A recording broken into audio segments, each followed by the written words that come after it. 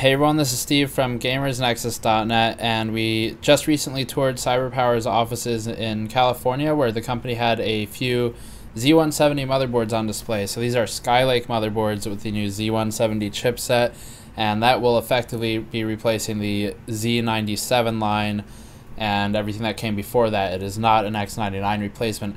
The Z170 chipset can tactically support DDR3 and DDR4, but all the boards we looked at while there were DDR4, really not surprisingly.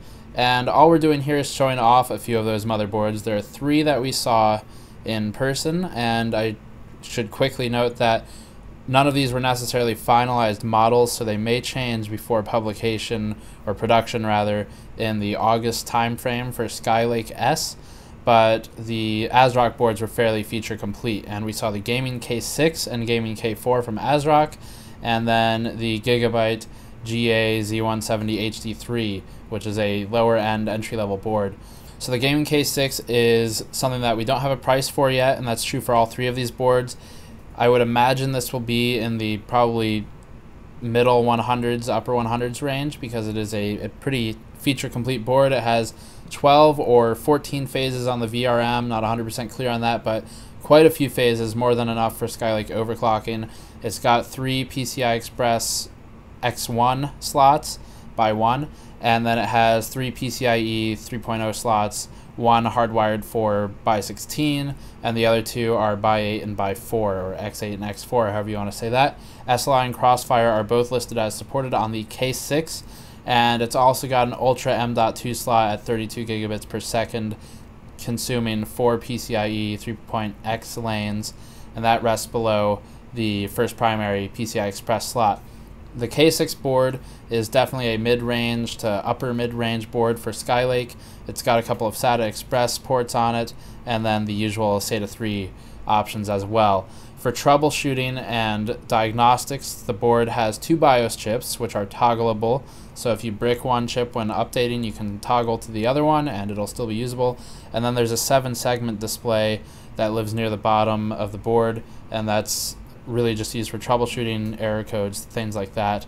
And then you've got the somewhat standard now overclocking and power buttons up near the DIMM slots. So that is the Gaming K6 from ASRock. It is a Fatality board. ASRock's Fatality Gaming K4 is a lower tier board. I would imagine this will probably be closer to the $100 price point, but again, we don't have prices yet. That's just speculation based on feature set.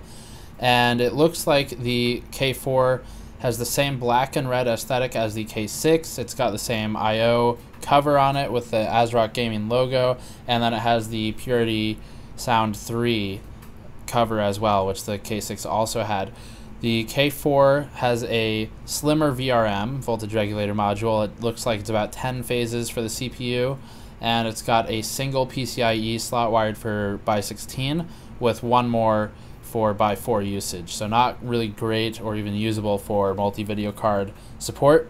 And then it's got 3 PCIe by 1 slots if you want to do audio cards or capture cards, things like that. There is a 4-pin Molex header sitting above the PCIe by 1 slot for additional power. I'm currently unclear on whether that is for GPU or CPU overclocking, but it is probably and almost definitely for one of those based on the history of 4-pin Molex connectors on motherboards. And then it's also got an M2 slot just like the K6 does, but it is unlabeled and unbranded on the board, which means that we're really unclear right now on whether this will remain in the final production model or if it's just something that was on there for the prototype dummy. But it is there in the board that we saw, so it's possible that it'll make it to the final production model of the K4. And then the usual SATA Express, SATA 3 ports, and 2 more SATA 3 ports near the chipset heatsink and the DIMMs. So it's got a couple of those, but not as fully loaded. It still has 2 BIOS chips, BIOS A1 and B1, which are nice to have in the event of a BIOS failure. The final motherboard is Gigabyte's Z170 HD3. This board is the most prototype looking board that we saw, so it is very likely that this is incomplete and not representative of the final model, as evidenced in part by some of the striped marks on the PCB, but we can learn the basics from it. And this HD3 has just 2 PCIe 3.0 slots. One is wired for by 16, one is wired for what looks like by 4, and then it's got 2 PCIe by 1 slots and 2 PCI slots, not Express, for whatever reason. I can't really think of a reason you would use those anymore, but they are on there. There's also some serial and ports like that as well, so it's definitely got some support for what would be the Asia or business markets where they still use some of those legacy technologies. There is an M.2 Ultra 32 gigabits per second port between the PCIe and the CPU slot, and then it's got a black and gold VRM heatsink north of the CPU. It is currently unclear if there will be more heat sinks or shields on the board. It could be dressed up a little bit before launch. We're really not sure yet. We'll find out when the product comes out and is officially showcased in less than a month here.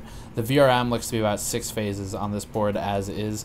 And that's it for this quick motherboard roundup. We saw these at the CyberPower offices, and we're expecting Skylake very shortly. We actually have test samples in hand, and as soon as embargo is lifted, we'll have a review on Intel Skylake and all of the supporting technologies, DDR4 motherboards, things like that. So be sure to subscribe to the channel if you want to stay up to date on this content, and then check out our Patreon page if you're a fan of our in the field work and journalism on hardware. It definitely helps us out to look into our Patreon page, and I will see you all next time.